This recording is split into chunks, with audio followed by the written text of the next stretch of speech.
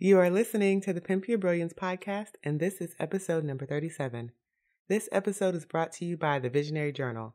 The Visionary Journal is a day planner with vision, encompassing everything you need to successfully achieve your goals. It seamlessly blends goal setting, visualization, planning your day-to-day, and regular review to help you get from idea to done. Learn more about the Visionary Journal by visiting visionaryjournal.co.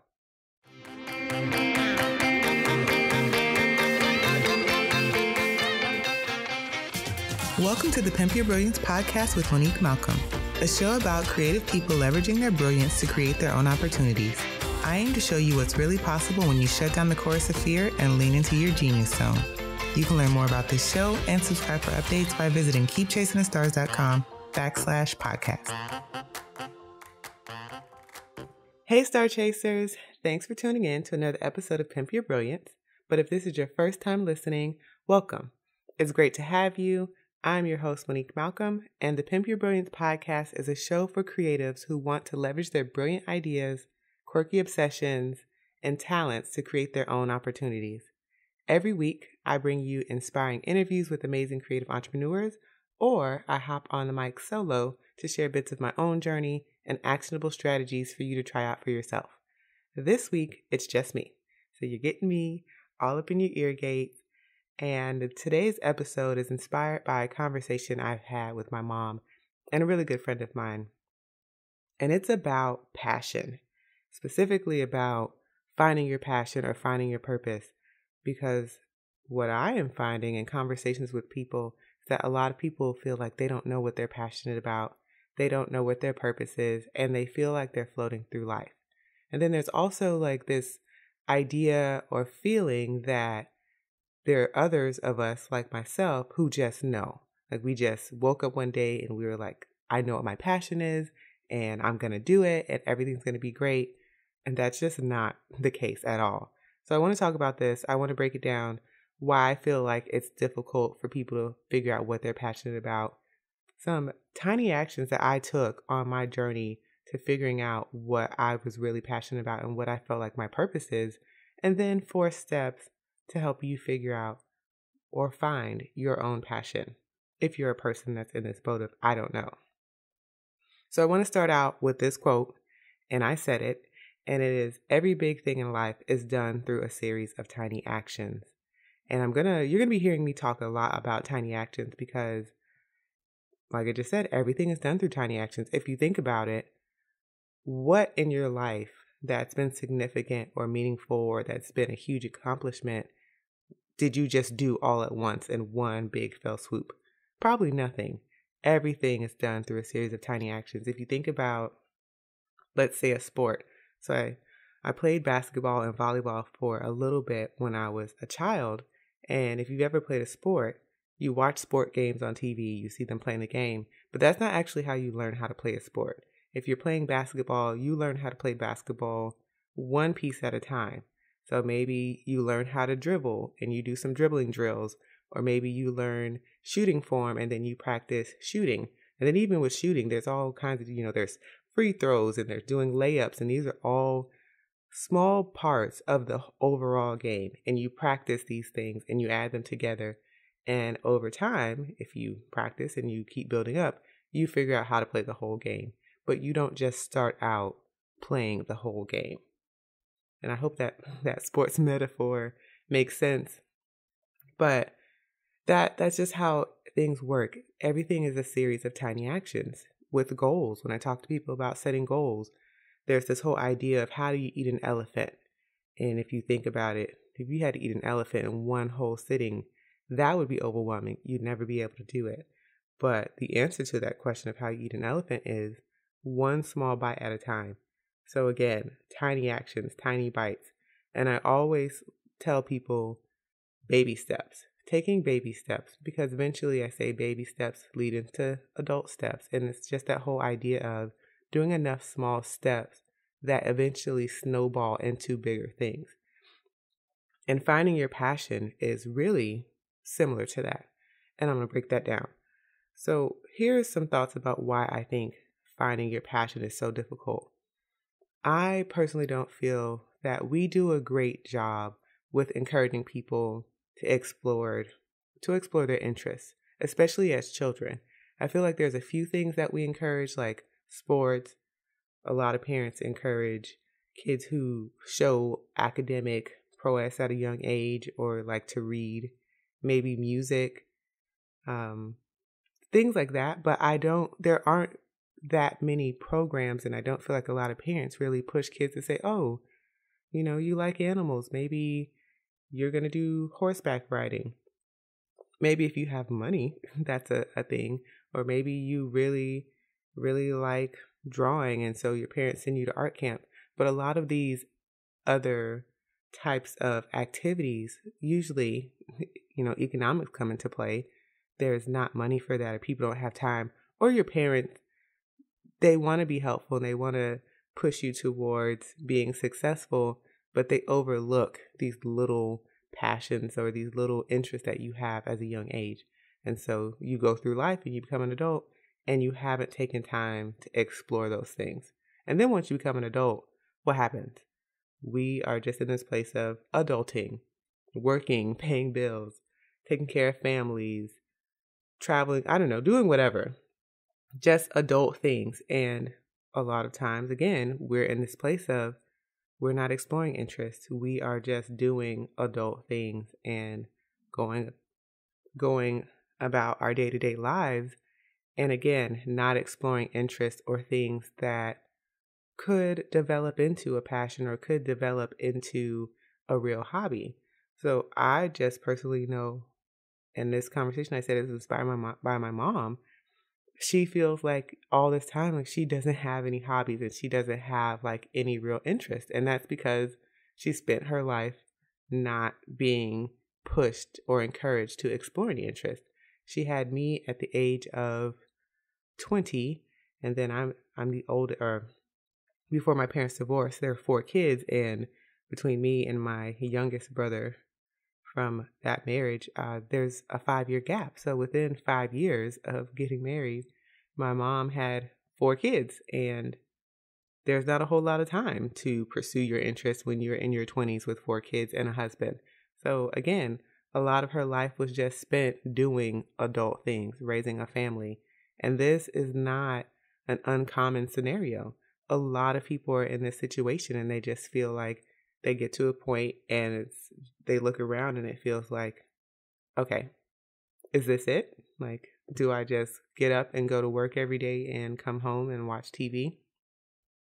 So that's the biggest thing. I just don't feel like we've done a great job of encouraging people to pursue their interests, even small ones, even things that they have like, maybe I'm curious about how this will be. We're not pushing people to go out there and do that. And that leaves this huge void. And then when you stumble into someone like me you start to feel like, oh, she's got it all together. She's doing podcasts and she's speaking, she's traveling, she's running this business, and she just has it all together. And that is so far from the case. And I'll talk about that a little bit later. I don't want to get too far ahead of myself. So here's something that I like to ask people. If you had a free day and you couldn't spend it eating or drinking, watching TV, sleeping, or buying things, how would you spend that time? And it's sad to me that a lot of people don't have an answer for that. And it's because usually we don't have a free day, or what I have found is as adults, we've developed a lot of unproductive habits. Like I said, going out to eat and drinking, watching TV, the whole idea of binge watching Netflix, sleeping, because we're all chronically sleep deprived, so we're exhausted, or just shopping to fill that void because we don't know what to do with time that is available and was not accounted for. So we don't actually have productive habits. But here's the thing about finding your passion that I feel like is often overlooked and that people don't consider. And it's the fact that you're not going to find passion sitting in a book, scrolling the internet. You cannot think your way into finding your passion. It does not work like that. Finding your passion is not a passive activity. To fan the flames of passion, you have to be engaged in some type of activity. You have to be doing things. And one of my personal beliefs is that your passion is attached to being of service to others. Now, you may disagree. You may just think, finding your passion, you do these activities and you don't feel like you need to be in service of to others. But I do feel like your passion and your purpose is tied to being of service to other people, because as humans, we are not designed to be alone. We are not designed to build things alone. We are designed to be connected to other people.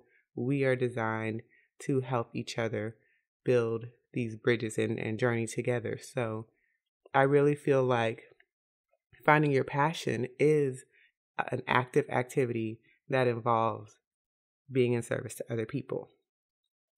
So to find your passion, you really have to take action and you have to feel your way through it. And what I mean by that is, say, for example, you've always been curious about what it's like to go camping. Great.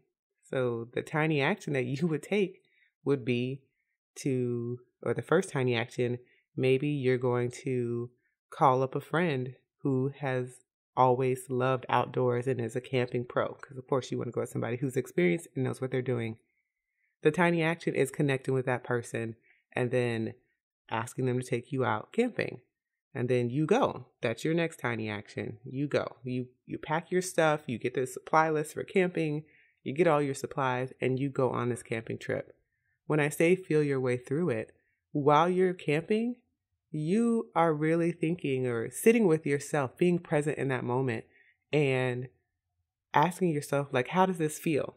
How do you feel in your body at that moment? How are you feeling about this experience? Is it exciting? Are you happy to be camping, or are you miserable? And here's the thing. You might not land on an activity that you love the first time you do it. Maybe you got out there and you thought camping was going to be amazing. And now that you're out there camping, you realize this shit sucks.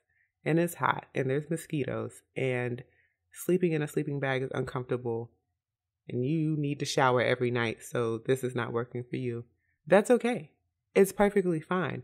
The whole point is that you did something and you sat with yourself and you were present and you were aware of how you felt in that moment. And if it didn't feel good, then you scratch that off your list and you know that's not going to be an activity for you. This is not going to be something you want to explore further, and you don't do it again. On the flip side of that, what if you were out there and you just realized, man, all my life I didn't feel like I was an outdoorsy person, and now I'm out here camping and this is the best thing ever. You just can't get enough of it. If you feel really good, that is a good indicator for you that maybe you're onto something. And then you continue forward. So maybe you did this camping trip.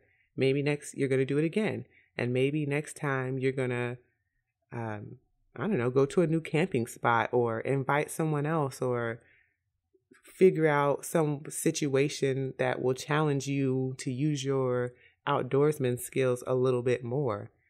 But the thing is, you keep on doing things along that vein. So if you start to figure out, what was it about camping that you really enjoyed? Was it having to survive for the night, pared down without all of the creature comforts that you have at home? You start asking yourself questions, but the biggest thing is you keep going forward.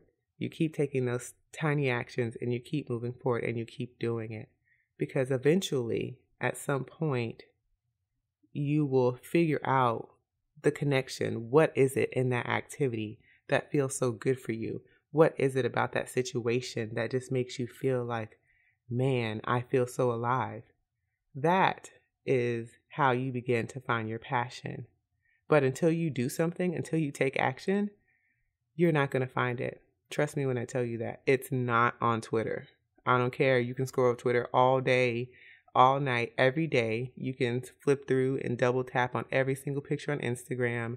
You can read everybody's blogs. You can watch everyone's YouTube videos. You can listen to all the advice you want about finding your passion and all the tips, but you're not going to find it unless you're doing something. It's just not going to happen for you. Trust me when I say that. And I don't say that to be negative. I always want to encourage people to go out and do things, but you're just not going to find it sitting at home. It's just not there. And I will tell you, the longer that you sit at home stewing over this, the more unhappy and the more unfulfilled that you will feel, because you feel that longing and you feel that void and that hole, and it's not being filled. And that is because you're not doing anything. And this is I know a lot of people who are in this situation, and it's really frustrating to me, because I just like, do something, anything. I don't care what it is. Like, go outside, go to the park, go to an animal shelter, mentor at a school, like just pick something, and don't feel so attached to, I have to pick the perfect right thing. It doesn't matter. You'll know. If you do something, like I said, and it doesn't feel good, but you have to do something. You have to continue trying things. So I want to talk about a few of the tiny actions that I took that led me to this place. Because as I mentioned earlier, this idea that there's some of us who have it figured out and we just landed there. Like, we woke up one day and this was it. And we were chasing these passions and pursuing these passions and on this journey and feeling so happy and alive. That's not the case. That's not the case at all. A bit of my story, if you've never heard of it, is I started out as a crafter with a t-shirt line called Anti-Sparkle. And I started that after I left teaching. I was just really unhappy as a teacher. And the spring break before I left, we were in the craft store, because I've always been, now this is one thing, I've always been a person that loves making things. I've always been crafty. I always love going to the craft store and spending my money on craft supplies and making things. That's always just made me happy. And I was always painting t-shirts. When I was younger, my mother used to make t-shirt, like little t-shirts and socks with puff paint and cute bows, and she would sell them at the flea market on Saturday morning. So we would have to get up at like 6 a.m. in the morning and go with her to the flea market. And so ever since I used to see my mom making those t-shirts for the flea market, I was always painting things with puff paint, whether it was like homecoming or proms at school for Spirit Week. There was always a t-shirt that I was making. So this particular spring break, we're in the craft store buying something, and there's a screen printing machine, a t-shirt making machine. And my husband says, you should buy that. And I remember looking at him and being like, no, that's dumb. Why would I do that? And he was like, you can make your own shirts. And I just thought that was crazy. Like, why would you think I would want to do that? But we left. But he planted the seed in my mind. Like, you could make t-shirts. And I went back a few days later and I bought that screen printing machine. They don't even make it anymore, but I think at the time it was like $200 or $300. I can't remember. But I bought that screen printing machine and I thought, okay, I'm going to make t-shirts. And not only am I going to make t-shirts, I'm going to sell these t-shirts. But another really important part of my story is I don't have any formal graphic design knowledge. I'm self-taught. I'm a self-taught graphic designer. So at the time, I didn't know anything about design programs. I didn't even know what you use to design a t-shirt. And I had never screen printed a t-shirt until I saw the screen printing machine. I didn't even know that's how t-shirts were made, like the ones that you buy in the stores. But the seed had been planted, and that first tiny action was I bought that screen printing machine. And then I started looking on Google and YouTube and learning everything I could about screen printing, and then learning everything I could about how you design for t-shirts. What do you use? And at the time, I only knew how to use, I started teaching myself Photoshop, which is not what you use to design a t-shirt, by the way. You should use something like Adobe Illustrator, but I didn't know how to use that. I had Photoshop, and so I started teaching myself Photoshop.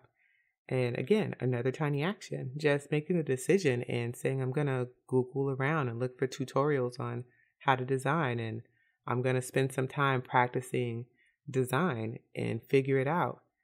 And I taught myself basic design. I started my t-shirt business, Anti-Sparkle Apparel.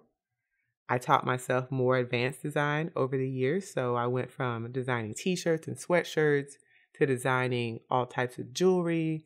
I was designing custom packaging and promotional materials for my brand. So keychains and stickers and postcards, pretty much anything that you could design that you need for a business.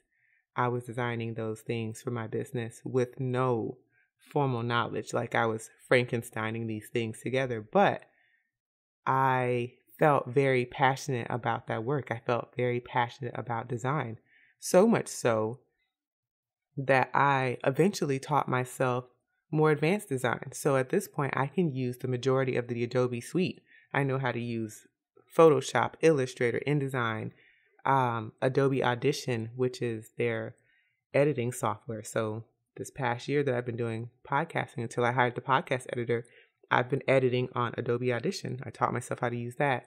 I can use Adobe After Effects a little bit, not much, but I can use it just a little bit to get a few things done. But that love for design, that I taught myself more advanced design.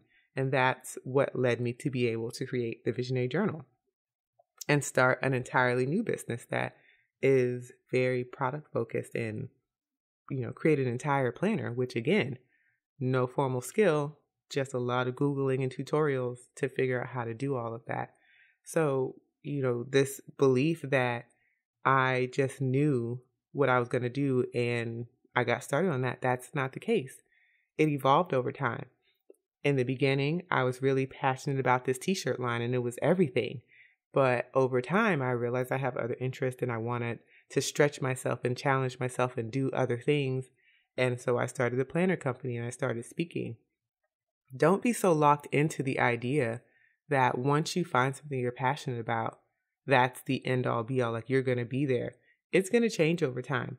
You're going to find out more about what you like. You're going to figure out more of what you are here to do. And that's one thing that I can say has happened. Sometimes people look at my business and they're like, man, like you started out with this one thing and you've pivoted and reinvented yourself and, changed your business. But I don't see it as a reinventation.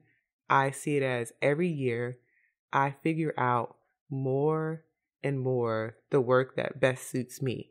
And I try to lean into that. I try to get closer to that. And sometimes that requires big changes, and you have to be open to that. And it's the same thing with finding your passion. Maybe you started out and you realized you liked camping and you thought the camping was going to be the end all be all. But maybe over time that evolved and you realize like you want to camp, but also you want to involve young people and share your love of the outdoors with them. And that's kind of what's happening in my own life. I love design, and that's something that's coming out more and more for me, especially this year. I realized that design and branding are things that I really, really enjoy being in that space. And I'm still trying to figure out how does this fit in my business and in the grand scheme of things, like how the way that I work. I don't have a definitive answer for that yet. I have some ideas that I want to test out, but I don't know yet. But the one thing that's connected with my passion, what I feel like I've learned over time, is that I want to help people. Like I want to be connected to people. I want to teach people the things that I have learned. I want to shorten the learning curve for other creatives and let them see that like these things can happen. This is sustainable. You can live and it can be fine. And it can be everything that you hoped and dreamed for. And it can be more than that. It can be things that you didn't even think were possible. But the biggest thing is that I want to be connected with people and I want to help them on their own creative journeys, which is why I do things like this podcast.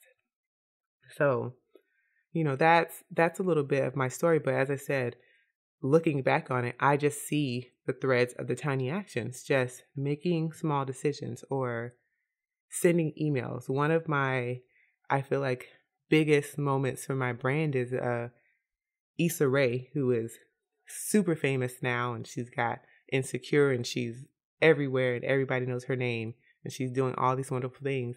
Before she got to this level, she started out with her YouTube series, Awkward Black Girl. And if you know about my brand, Anti-Sparkle, and you look back through the first 2 seasons, or I think it's only 2 seasons of Awkward Black Girl, there's a lot of anti-sparkle t-shirt designs that Issa's character Jay wears and that her best friend Cece wears throughout the series. And they're all t-shirts that I sent her. And people who know about that are like, how did you make that happen? With a tiny action. I sent an email, and that was that. I sent an email and I said, hey, you guys have the show. I know you have wardrobe needs. I have a t-shirt company.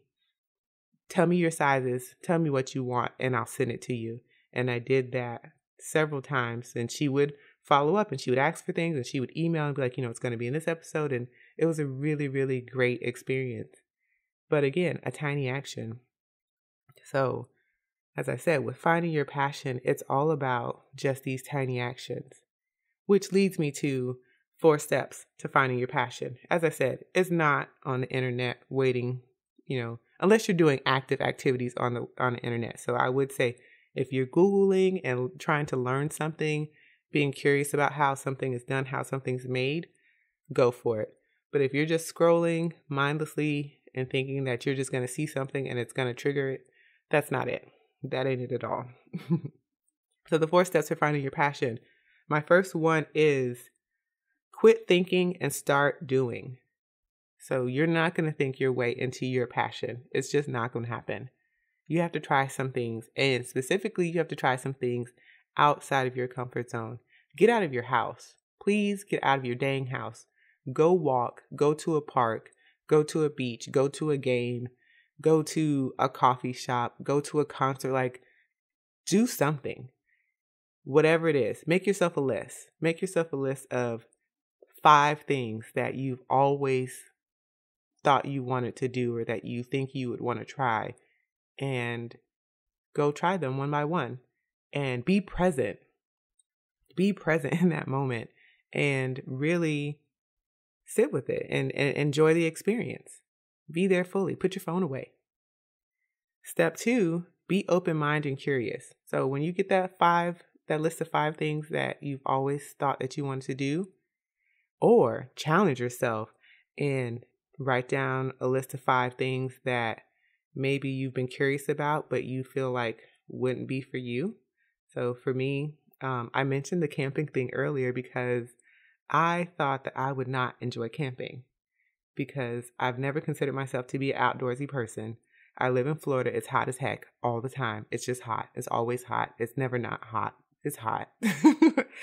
And Florida, I am afraid of snakes. And Florida has just a lot of snakery. When I tell you we got snakes, the snakery in Florida is just obscene. And a lot of them are poisonous. So to do something like camping, that just triggers a lot of things. It's hot. There could be snakes and, it's mosquitoes, a lot of things. But I went camping a couple years ago with some friends because I was curious. I've never been camping, and who knows, I just wanted to try it. At least I could say it crossed camping off my bucket list. So I was curious and I was open-minded about the experience, and I realized I actually love it. I'm not a person that's going to be like a hardcore, I'm going to fit my tent and a week's worth of supplies and a backpack and live on the land for a week. That's not me. But I could do a night or 2 in a tent with a campfire and some marshmallows, some basic creature comforts, and be fine. And the snakery in Florida, for the most part, has not been an issue. And I am paranoid about that. Always looking on the ground to make sure I don't see any snakes. But my point is, I did it and I was open-minded about it. I just wanted to try it and see how I was going to feel. And the biggest thing is I was curious, like the curiosity of what is it like to go hike out into the woods with a tent and sleep there overnight. Like, what was that like? So be open-minded and curious. Your curiosity will take you far. And if there are things and experiences that you're really curious about, make time to explore those and just see, because you just never know.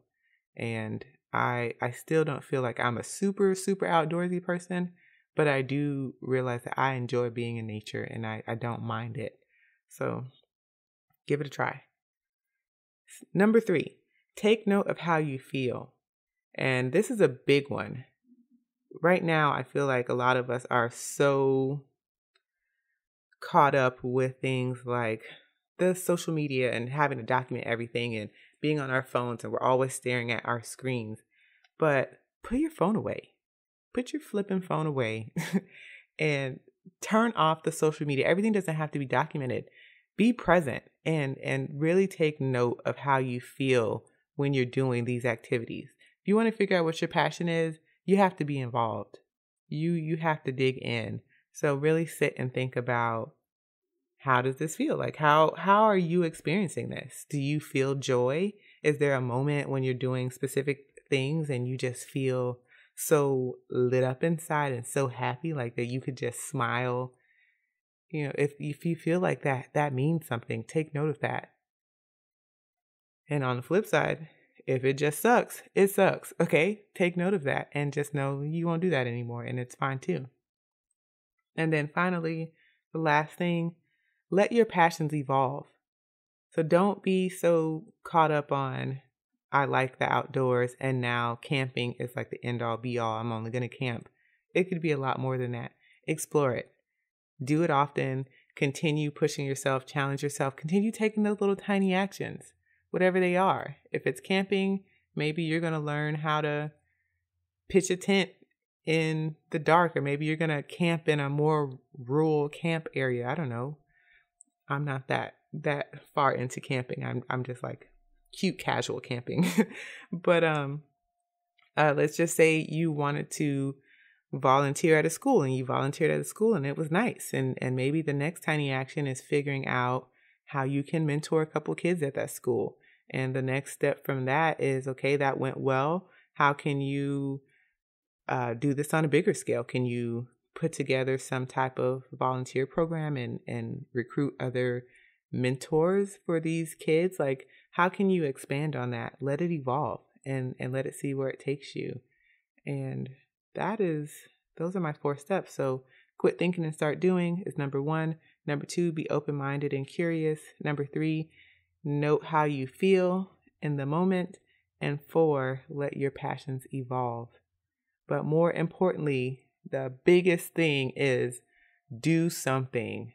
Don't just sit there and let time pass you by. You're just going to let the unfulfillment grow. And another thing that I didn't talk about, but I want to point out, just because you're passionate about something doesn't mean you have to turn it into a business. It doesn't mean you have to monetize it. Maybe it's just a hobby, and it's just a thing that fills you up and makes you feel like the best version of yourself. That is enough, and that is okay too. Not every hobby or every passion has to be monetized. That's not how this has to go at all. It's fine just if you are happy in other areas of your life to just have this as a thing that refills your cup, because we all need that. So get out there. Let me know how this goes. But that's the end of today's episode. Until next week, go out there and pimp your brilliance.